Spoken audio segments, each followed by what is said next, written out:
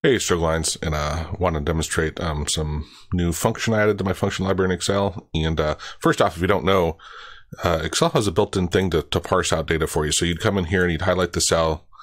Let me show you. Actually, you can see it. This is the contents here. These are actually tabs separating it, is what you should be aware of. And then I have pipes, I have commas. But what you can do is go to the data ribbon. And then in the data ribbon, do text to columns. Make sure you have the cell highlighted, text to columns. And then you want to say delimited, next. And this is what you'd say, what do you want to delimit on? And it even gives you a little preview here of what it's going to split on. Here, I can put in the other. Great, I'll just hit finish.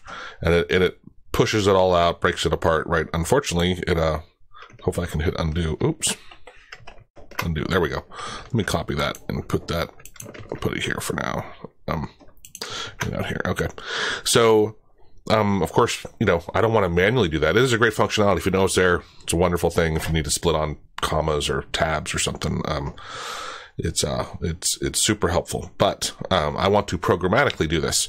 So, I got my AutoHotkey script here. This default settings just has my hotkey to run and relaunch my script and trip it for me to start it, basically, as well as the single instance force, of course.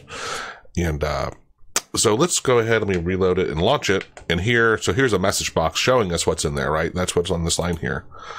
This one here, I'm of course connect to Excel application. That's what the one's for. Go watch my other videos on connecting to Excel if you want. That's I don't want to cover that in this tutorial. So I'm going to comment this out for now.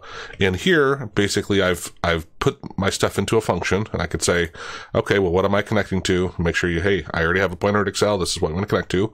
This is my source range, and this one can be a range. It can be, a group of cells, usually columns. I'm not sure if it does it in rows, but columns. So this could be A1 to A10, right? And then this, you can actually do a range. However, I wrote it to be just a cell because even if you have a group of things selected, you just need to reference the first cell that you want to start in, and then it will duplicate the rest of the range for you.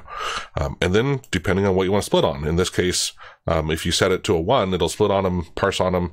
If it's a 0, it won't. So I want to split on tabs, semicolon, commas. I don't have it this time right now. Spaces, no.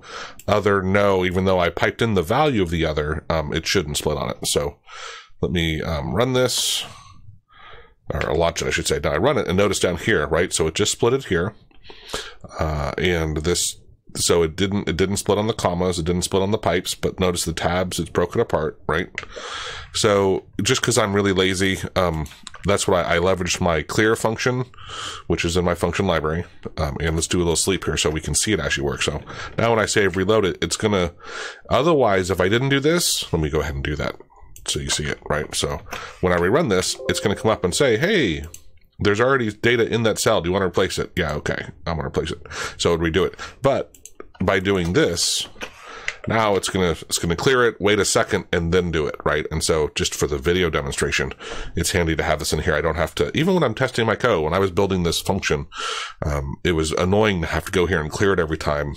So this way I don't have to do that, right? So that's the beauty of it. So let's go ahead and say, let's say we wanted to add let's add the commas. So I'm going to change that to a 1.